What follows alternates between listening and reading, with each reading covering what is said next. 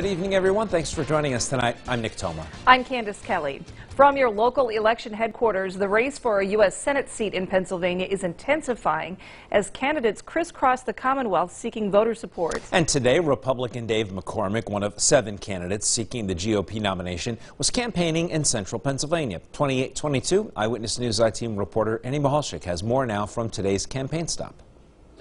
Dave McCormick's first stop was the Country Creamery near Selinsgrove in Snyder County. He talked with residents about his priorities, which include supporting Pennsylvania agriculture, an industry hard hit by the COVID-19 pandemic and the war in Ukraine.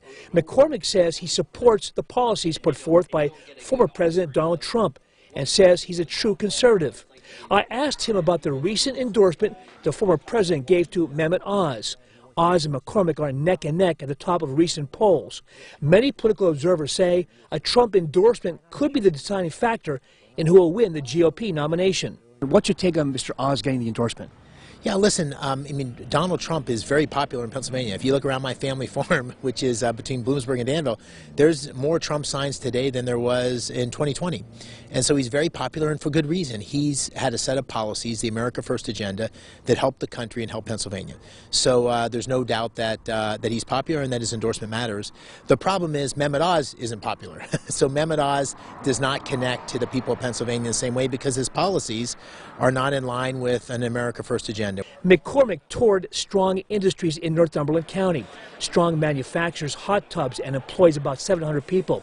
A big part of McCormick's campaign focuses on bringing back high-paying manufacturing jobs to Pennsylvania. Listen, I think small businesses, whether it's farming businesses, which 50,000 farms in Pennsylvania is so critical to Pennsylvania's economy, or small businesses like the creamery here, or small manufacturers, they're the heart of Pennsylvania's economy.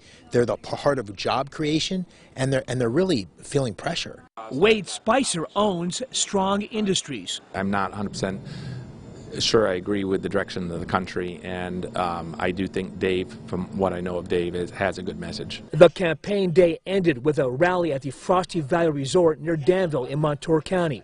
Former U.S. Secretary of State Mike Pompeo endorsed McCormick. Well, it's always important that we get the most conservative, most capable, effective leader, and Dave is definitely that. I've known Dave for decades.